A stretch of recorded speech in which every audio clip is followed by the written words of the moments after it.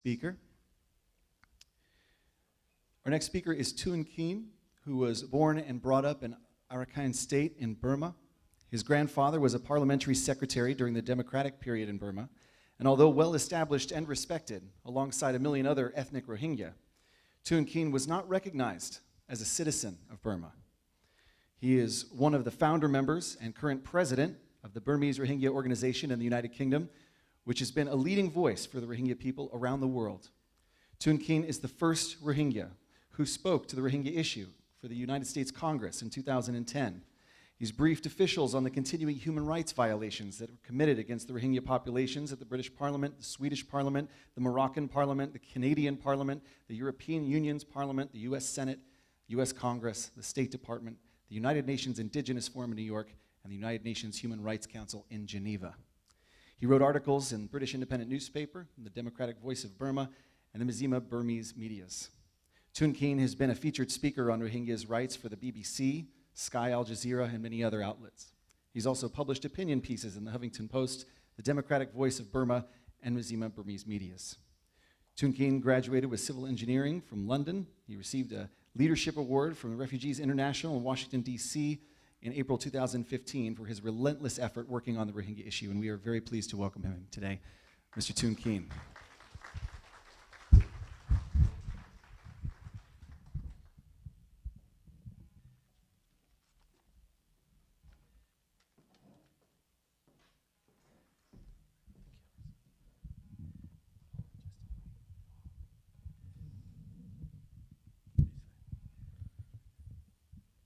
Assalamu alaikum. It is a great honor to speak at this event today. I would like to express many thanks to the members of Burmese American Muslim Association organizing this event timely. I'm standing today in front of you as a genocide survivor. I will be speaking today how Burmese military systematically persecuting our community. I mean, this genocide is not happening in 2017 August. It's been going on for a long time. You know, Burma independence 1948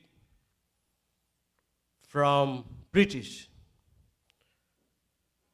After that, we had the most progressive time in Burma.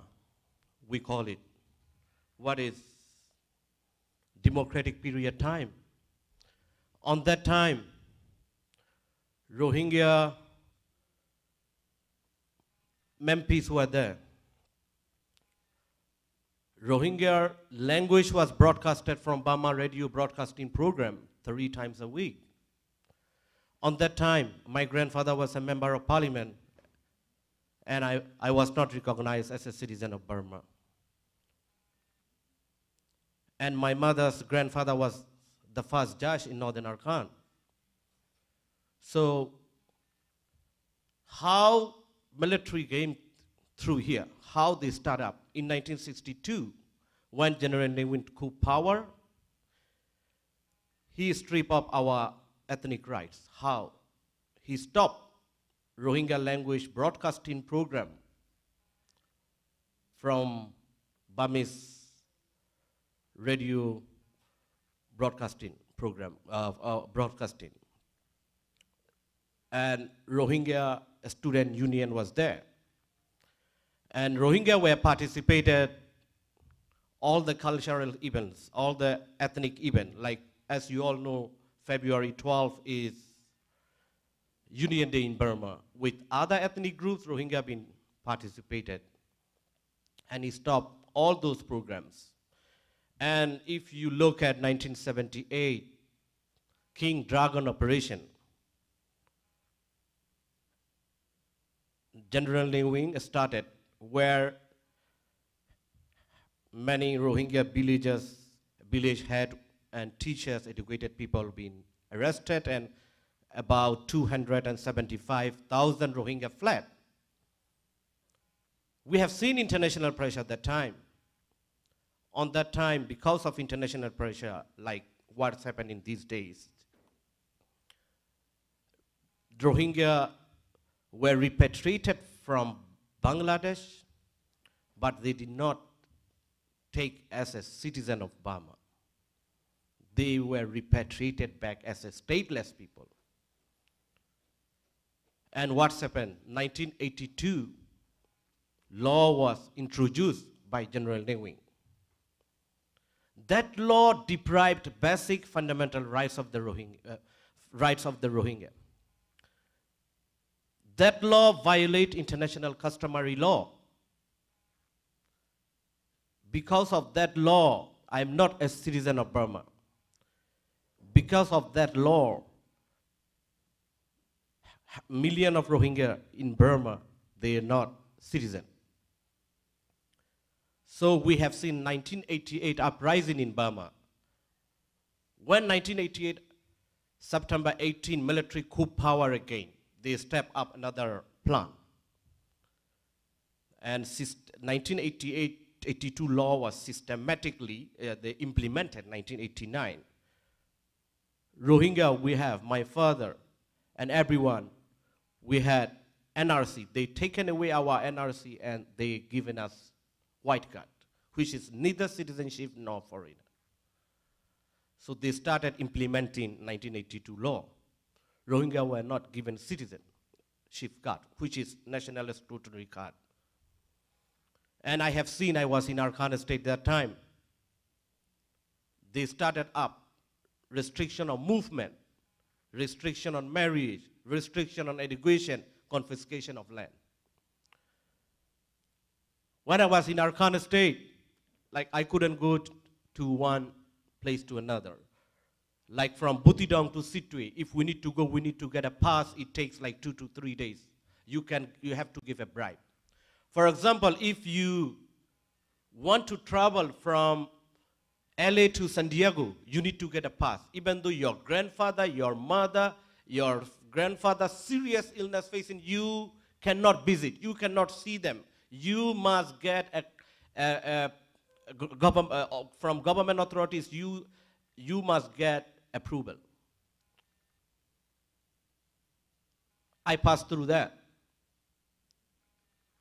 And as a Rohingya, I couldn't go to the university, even though I passed matriculation in Burma.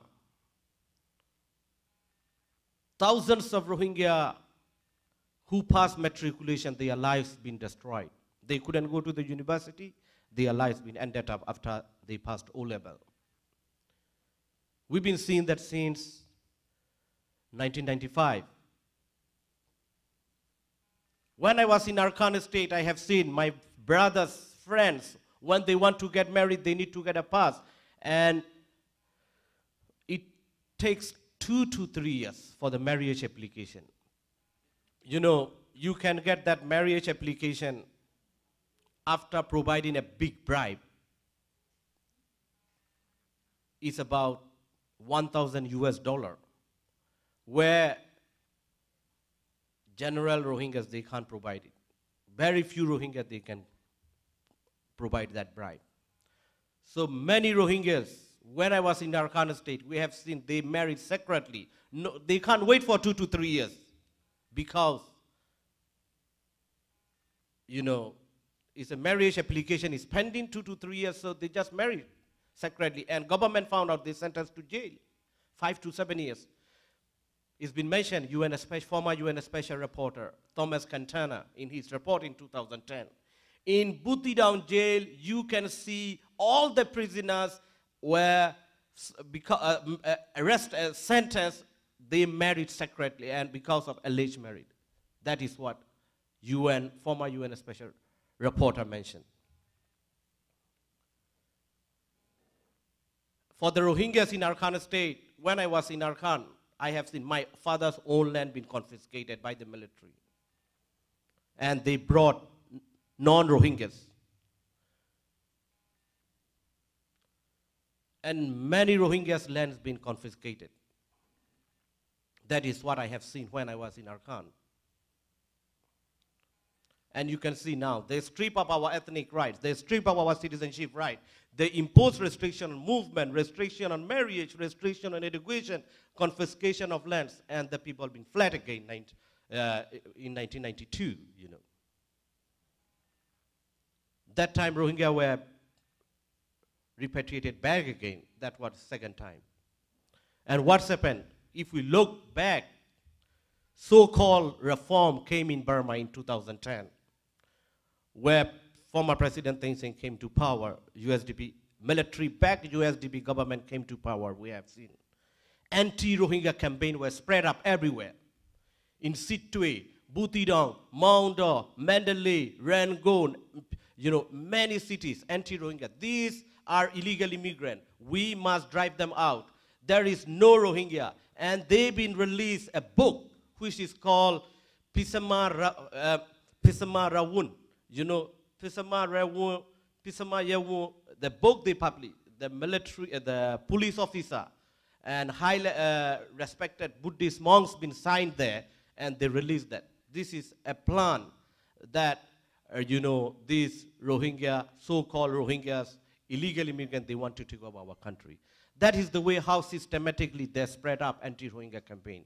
As a result of that, what we have seen in 2012, a state-organized violence by, you know, former military government. And we have seen in Sittwe, 140,000 Rohingya become IDPs. Their houses been burned down, they push them to the camps. And humanitarian aid was blocked. If you look further, what's happened on that time, in 2012, July 11, President Tun Khin met, you know, current UN Secretary General. At that time, he was UN High Commissioner for Refugees. When he talked about the solution about Rohingya issue, he said, there is no Rohingya in Burma. These are illegal immigrant Bengali people. The only solution is keeping them in the camps and sending them to the third countries. That is the systematic plan of long-time military regime now until today we have seen. So that plan was systematically going. So he mentioned with his own words to current Secretary General, UN Secretary General Antonio Guterres. So if you look at 2014 census, Rohingya were excluded. And 2015 election, the first time in history for the Rohingyas, since 1937, Rohingya were not allowed to vote and not allowed to be a member of parliament. That is what the first time politically Rohingya were not allowed to participate, to vote and to member of parliament. And what's happened in 2016 October, when Rohingya militants attacked, the military post, more than 100,000 Rohingya were driven them out. That time, thousands of Rohingya been killed too. And UN special reporter, Yang Hili, mentioned it was crime against humanity. She visited there. And we have looked at what's happened this side, NLD government. I'm sorry. NLD government, UN, the Aung San Suu Kyi State Consular Office, this rape are not happened. There is fake rape. She defend the military. We have seen that time. So when we come back in 2017, August, 25th of August, when large exodus happened, she defended systematically the military. On that time, I was in Bangladesh, visited for 4 weeks last year. and thousands of Rohingya been killed, thousands of Rohingya women been raped, and hundreds of children been burned alive, and hundreds of elderly men been burned alive. When I met the Rohingya victims, they told me, you know, someone told me, is a Rahima Begum from Rathiram. It's unspeakable, the situation. And when she saw the military rounded up her village in Rathiram, like more than 20 trucks. And after they rounded up, military coming in her village, and she saw, as soon as military entered, 8-year-old boy was knifed to death straight away. Then the military entered her house. She was raped more than 20 minutes. While she was facing rape, while she was raped by the military, another military was slaughtered her husband. And the other military tried to rape her, and she was managed to run away. She joined with other villagers, and she came to Bangladesh. And one man told me from Tulatuli. He's about 65 years. And he saw with his own eyes. His daughter was raped by the military, and his grandson, 2 years, was thrown to the fire and burned alive. And the other side, his compound is very big. The other side, his son was slaughtered, and he was hiding in one place. He just looking at that. Can you imagine what the situation he faced? And then when I was there, more than 4 weeks, hundreds of stories I heard. It's unspeakable. I don't know how to express that, honestly, myself. So that is what we have seen, mass killings. If you look at the genocide, you know, as I mentioned earlier, they strip up our ethnic rights, citizenship rights, and impose restriction on movement, marriage, education, and create popular violence and burn down our houses and push us to the camps and block the humanitarian aid. Finally, in 2017, they did mass killings, Rohingyas. According to some reports, reliable reports from Canada, more than 24,000 Rohingyas been killed. Burmese military and government, I would say here, the Aung San Suu Kyi role. Military and the government parallelly, systematically, hand in hand, they joined. And of course, this genocide was planned by the military. But NLD government have full responsibility because the Aung San Suu Kyi defended the military. Everybody talk about she has no power. You know, she has the power to defend these atrocities not happen. That is what we have seen her rule. And 2017, on her homepage, fake rape, these are fake news. That is how she distributed to the diplomats from her office. And she does not know why these people have been fled. You know, why I'm talking about, I campaigned for her in 2010 and 2009 and 2008. We campaigned for her release and other political prisoners. You know, Rohingyas been supported more than 30 years for the human rights and democracy for Burma.